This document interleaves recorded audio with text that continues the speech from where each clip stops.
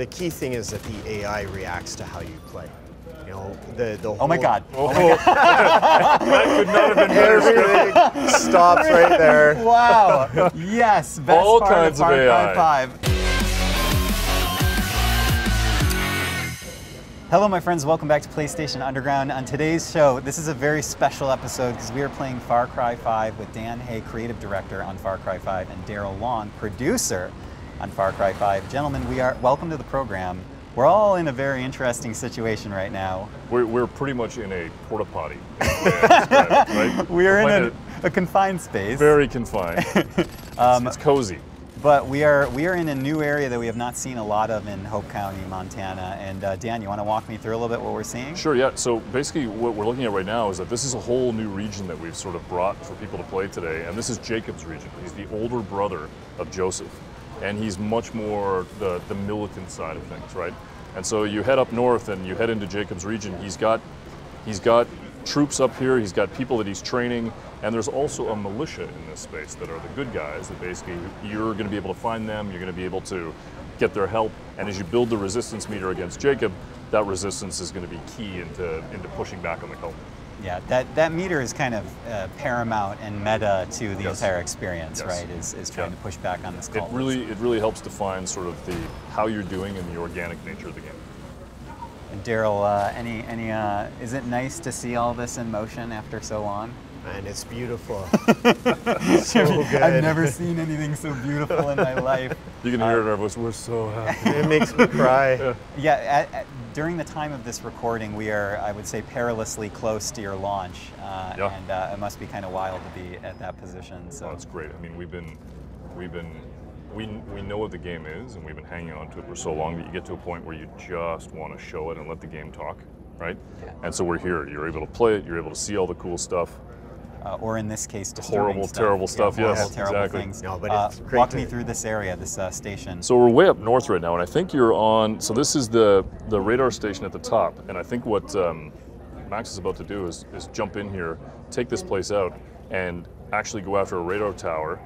And then I'm assuming what he wants to do is see if he can get a chopper. He can hear us, so luckily. Yeah. Go ahead, Max. Do what you want to do. It's not a prescription for success at all. And Max is fully loaded with the artillery here. Okay, so we are not going taking the loud. stealth Stealth is out the window. This is more of a window into Max than it is the game right now.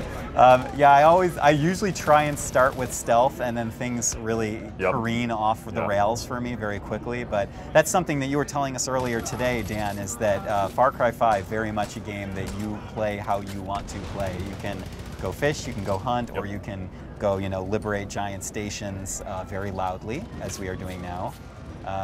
Daryl, how does the team sort of balance all that out and kind of keep things fun for the stealth users, keep things fun for people who like to use the artillery?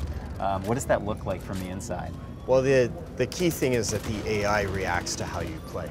You know, the whole... Oh my God. That could not have been better. Everything stops right there. Wow. Yes. Best All part kinds of Far of AI. Cry 5. That was the guardian of this station, and we have vanquished it. That worked really well. Sorry, Daryl. Please continue. I have no idea what I was saying anymore. I lost everything to the react. Wolverine. It totally happened right there.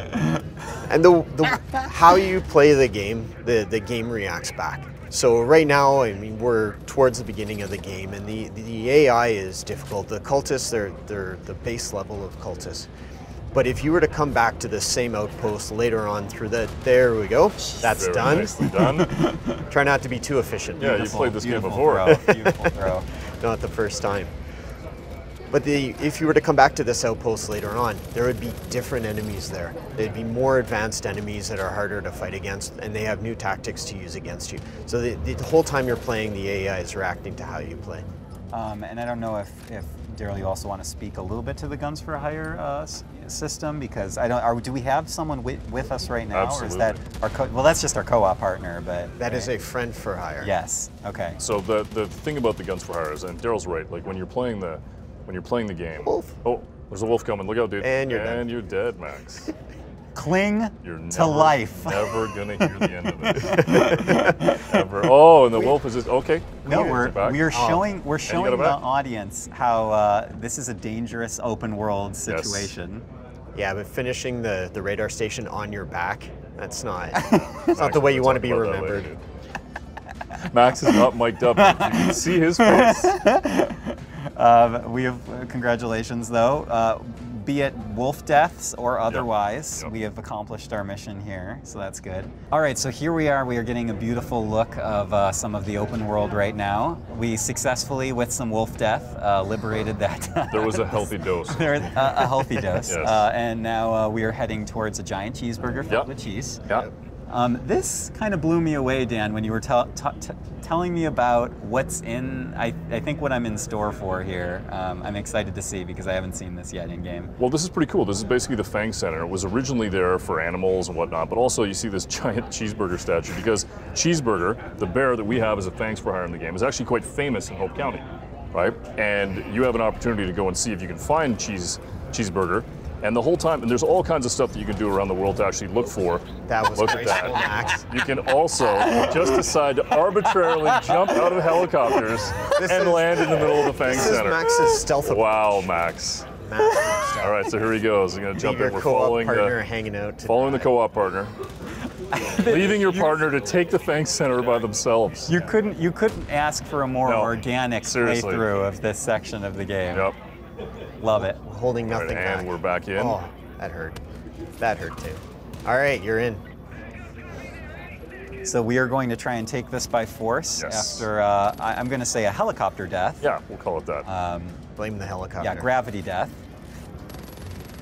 And it's great. It's so I'm just looking at all the little micro play spaces that your designers have built in here. Think like these little interiors, fences that you can get into. Yep. I mean, it's just incredible the amount of environmental diversity here that you have to play with. And this is, of course, just one part of a very larger open world map. Well, we wanted each location to have its own personality, right? To have a history. You could look at it, you could understand this is where they kept animals. And to be honest, if you were going to go and experiment on animals, this is probably where Jacob would go first, right? And then they managed to be able to save. Oh, now they called in reinforcements, but you got co-op partners going to go toe-to-toe with them. Reinforcements on this outpost are tough. I mean, they're not messing around with this one. These guys going in loud like that, they're picking a good fight. Or a bad fight.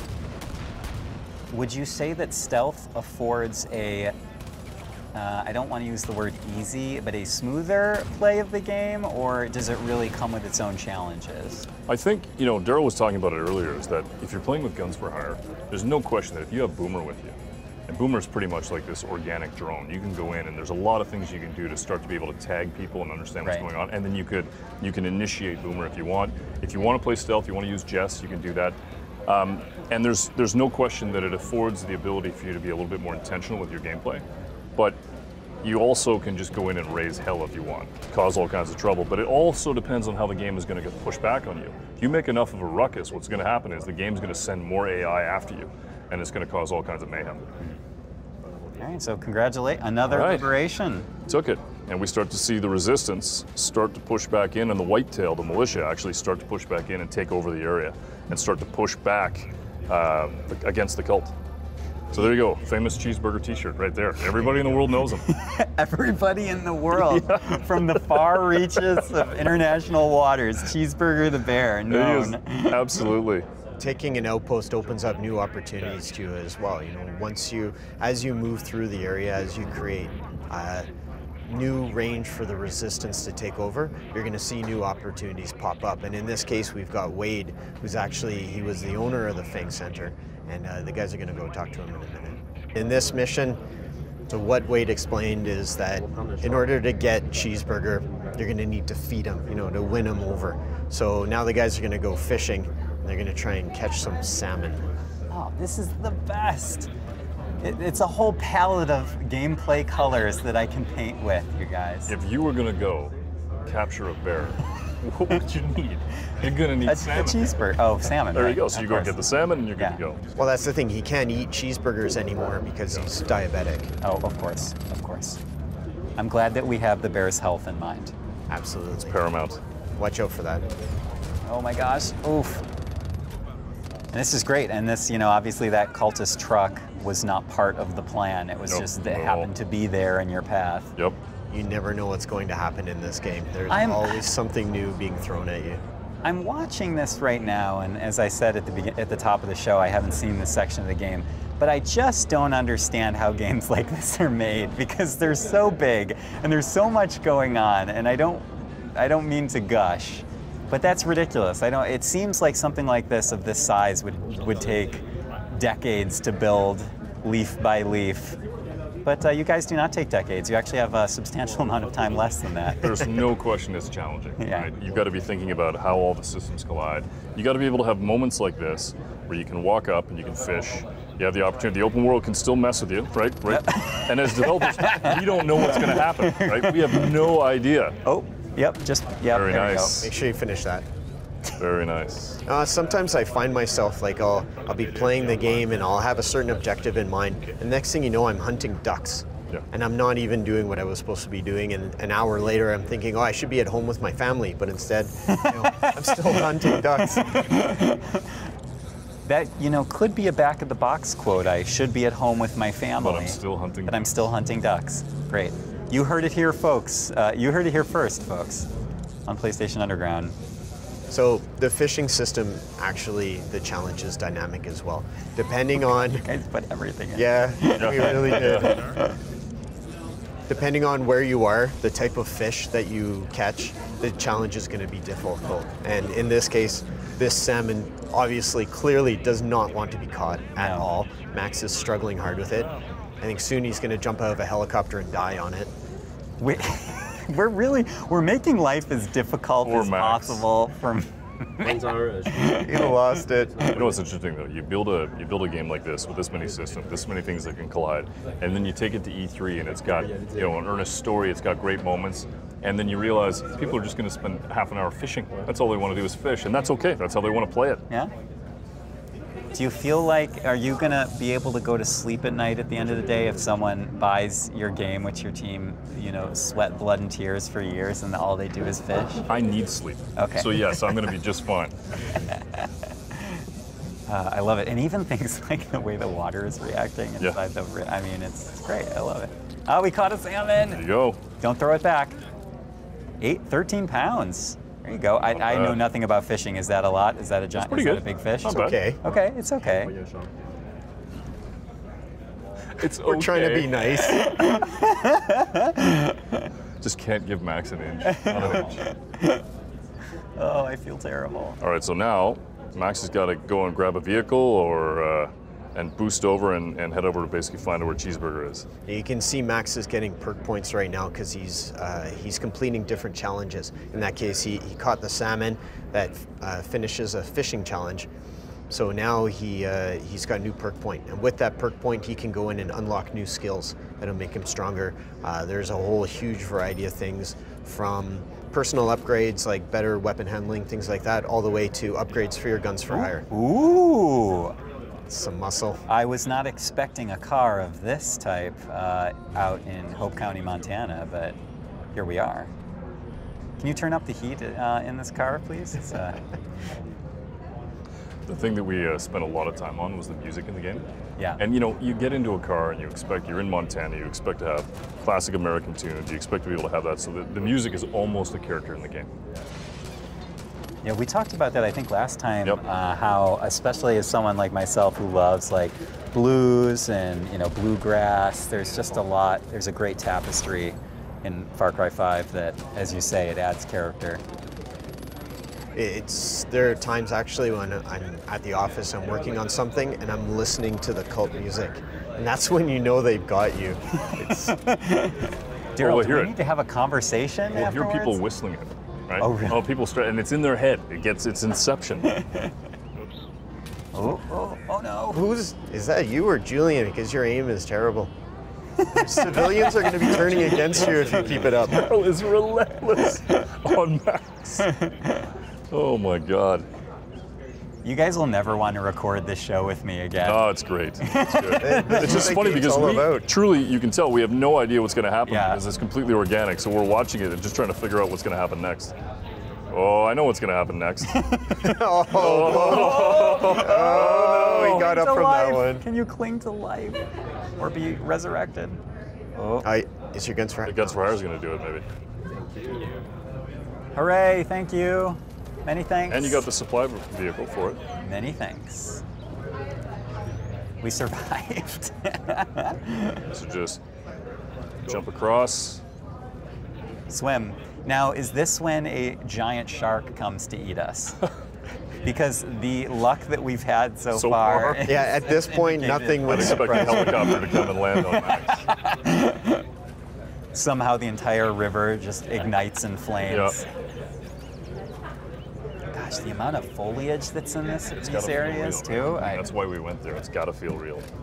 How long did the team stay, or how many 2 trips? weeks. 2 weeks we were there, but there were multiple trips. Multiple trips. Meeting Yeah. different people, you know, gaining a sense of the place, really trying to understand the feeling of it.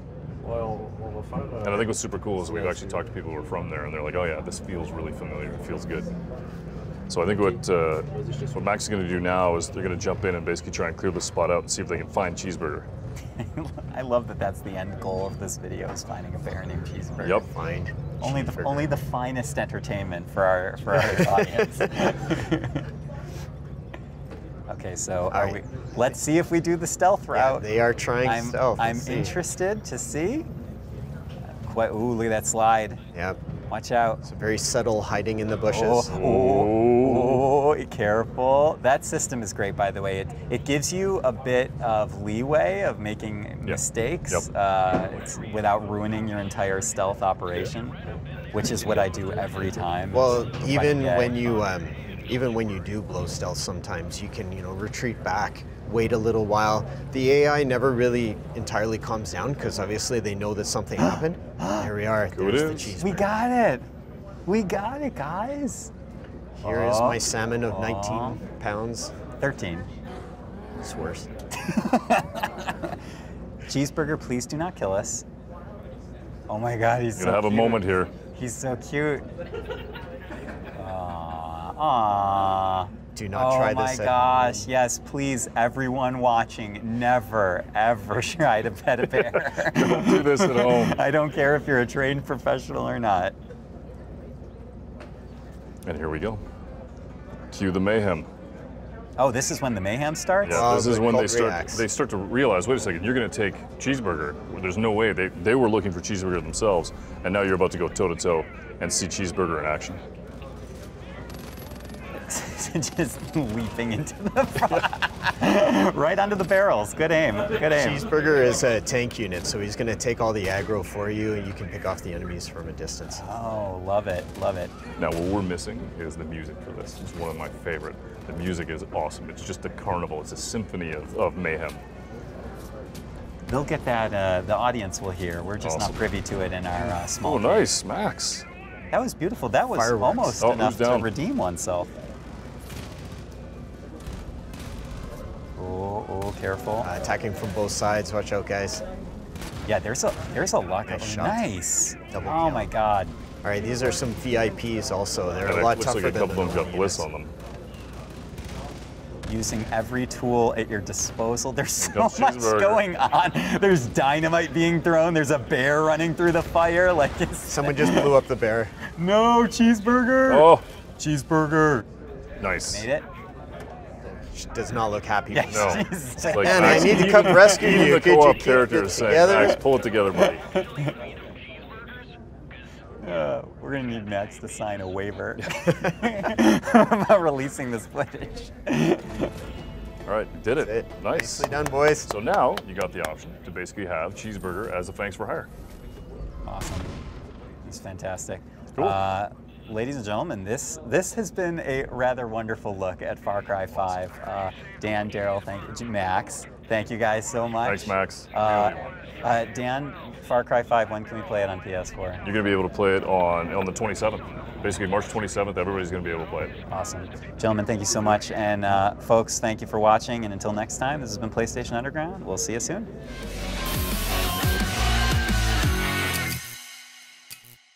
PlayStation